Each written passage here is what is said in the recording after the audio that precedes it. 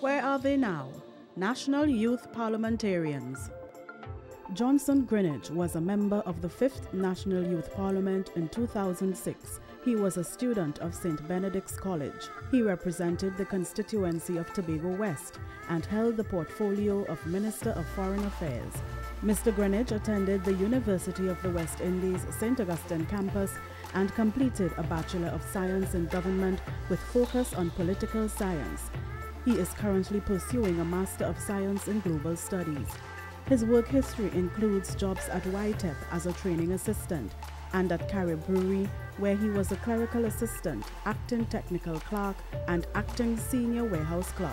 Mr. Johnson Greenidge is currently a procedural clerk assistant for the Senate in the Parliament of Trinidad and Tobago and serves at the table of the Senate, performs as Assistant Secretary to various parliamentary committees, and was the Secretary to the Special Select Committee on the Sexual Offences Amendment Bill 2019.